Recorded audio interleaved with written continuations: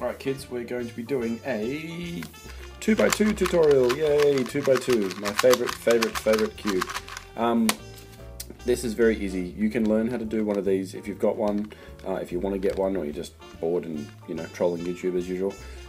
This one can be solved in one algorithm. You only have to learn one algorithm and you can complete the whole cube.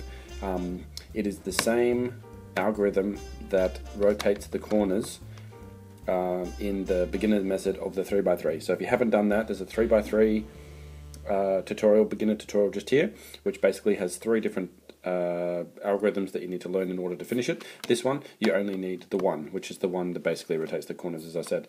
So what we'll do is we'll mix it up and we'll give it a go.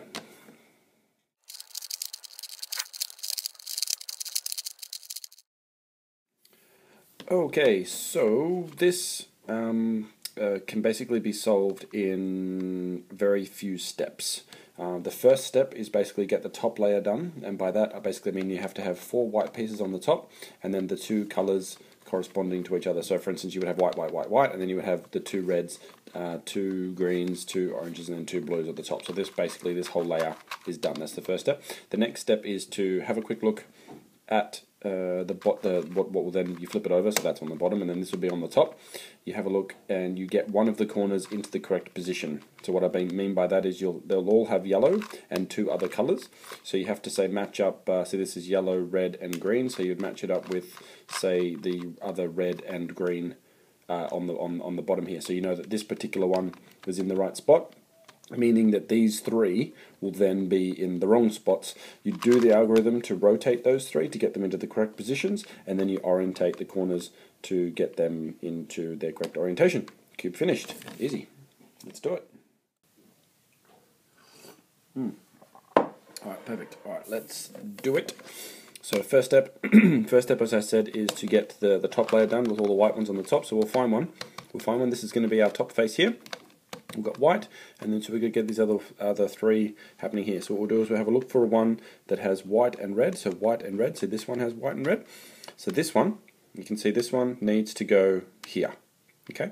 So similar to the 3x3 method, basically when you've got a corner on the bottom and you want to move it to the top, what you've got to do is you've got to have it below where it needs to be. So it needs to be here, and this is where it is. So basically what you do, you've got to here, you've got the white facing you. Okay, the white's facing you, it's on the bottom, the white is facing towards you. It's on the left. Okay, it's on the left hand side, so what you want to do is you want to move it out of the way, you want to move it to the right. Because it's on the left, you want to move it to the right. So you move it to the right, okay, move the left down, okay, move the bottom back across, so it matches up, lines up, and then you move that back up. Okay, so it's a couple of very easy steps there, and you'll notice now we've got those 2 treasures in the correct position. So here we go, we've got a green and orange and white, so that's got green, orange and white, and this has got a blue face. So this does not go here, this must go on this side. So if you have a quick look, it's got a green there, and it's got green, white and green. Okay, so you rotate the bottom around, again it goes below where it needs to be. Here again it's on the left, so you move it to the right, move down the left, move the bottom back across, and then lift it up. Okay, so you notice now you've got that there, and you've got these all together. Easy. Great. Now this is good. This is a good opportunity to explain this. It's on the top, right? So basically you need to have it on the bottom, as I said. It needs to be on the bottom in order for you to move it up into the correct position. So what you need, if it is on the top here, you just basically move it down, get it out of the way, out of the field of motion, they call it, and then you lift that back up. Okay, so now you've got just a dummy piece in there, and the other piece is on the bottom. Aha, perfect. The white is actually on the bottom. Before, where I was showing you, if it was on the right, you would follow a certain number of steps. Which, if it was on the right, you would move it to the left, move the right down, etc. Because this is actually on the bottom. This is a good opportunity for me to show you. So it's here. You still need to have it below where it needs to be. Okay, and it's here. So you bring the right towards you. So you bring it down, okay, and then you move the bottom twice, so 1, 2, okay, and then you lift the top back up again. Okay, so now what you've done is you've orientated the white piece so that it is facing you. Okay, so again, you've got to have it down below where it needs to be. Okay, it's on the left, so you move it to the right. Okay, move that down. Okay, move this across, and then move that back up. All right, so now you've noticed you've done the whole. Okay guys, just a quick side note, every time that I put a piece in its correct position on the top there, it was actually on the left hand side every single time. So I'm just going to quickly show you if it's on the right. So if you had your piece below where it needs to be, which is the first step, and you want to move it up, see this one's actually on the right, which is fine, so it's on the right, so you want to move it to the left, okay, and then move the right down, move it back over, okay, and then move the top. Move it back up to the top like that, so you rotate the right back up. So I'll just quickly show you to get that again. If it's here, so it's on the right, so you go to the left, move it to the left, okay, move down the right, move the bottom back over, and then rotate that piece back up again, and then you'll notice that your top layer is done. Okay, on to the last layer. With this, this is where that algorithm comes into place. That's the one algorithm that you need to learn in order to be able to do the cube. First, what you want to do is you've got to get this orientated into the correct position. And the way that you do that is you have a quick look.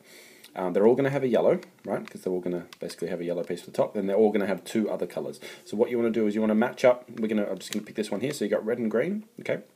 You want to rotate it around till it matches up with the red and the green. So no, no, no, yes, perfect. Okay, so you've got yellow, which, like I said, they'll all have that. Then you've got red and green, perfect. Now, have a quick look at the other ones. You're going to notice, in most cases, the other three are going to be wrong. Well, not in most cases, but that's basically what you want to look for. So you've got green, orange, red, and blue, perfect. Okay, so then no, that's got a blue, but it's got red and orange. Okay, it's not the right spot. Right, okay, so basically you've got this one. The green and the red is in the right spot, the other three are not in the right spot. This is how you want the cube to be. In some cases you'll have two that are in the right spot and two that don't. They might be next to each other, they might be opposite each other like that. That's not how you want it to be, so in that case what you want to do is you want to pick another one, so say pick one that isn't in the right spot, one of the ones that aren't, and put it in the right spot and then check the other three. So basically what you want to do is you want to have one that's in the right spot. Right, now that you've got it like that, what you want to do is you want to follow this algorithm, okay? So you want to have the one that's in the correct position if the front is facing you. So this is the top, so this is front is facing you. You want to have it in the top right-hand corner here, or looking at from the top, you want to have it in the bottom right-hand corner here. So that piece has to be there, and you have to follow this algorithm, okay? So you have to rotate the top up, okay? Do right, and then do up prime, so up anti-clockwise that way, okay, and then left prime, left anti-clockwise that way, and then do another up, okay, up rotation, and then a right prime or right anti-clockwise, and then an up anti-clockwise or up prime, and then go left turn, so bring the side back down again. So what we'll have a quick look here, so you notice that was the one that we wanted in the right spot. Let's check the other ones. Okay, that's in the right spot, that's in the right spot, that's in the right spot. If you had done that, let's say you'd done that particular algorithm and for whatever reason, this one, as I said, will always be in the same spot, and these were still not in the same spot, then basically you just do it again. There we go, check them, no, not quite right, not quite right. Okay, so we do it again. One more time, and then we go, here we go. Okay, so now you'll notice that all four are in the correct spots, they're just not orientated correctly. Okay, next step, easy. Right, so that was the only algorithm you needed to learn. I'll put another video here and I'll take you through a little bit slower. Happy to click on that and take you through a little bit step by step and on how I've remembered it and how, you know, the easy ways you remember it, etc., etc. The last step, as I said, just to orientate these corners. It's not really an algorithm, it's just I wouldn't call it an algorithm. It's a sequence of moves. You could call it an algorithm, I guess. I don't. What we've got is rotation. Okay, cool. So these ones are here. These are the two that need to be orientated or rotated.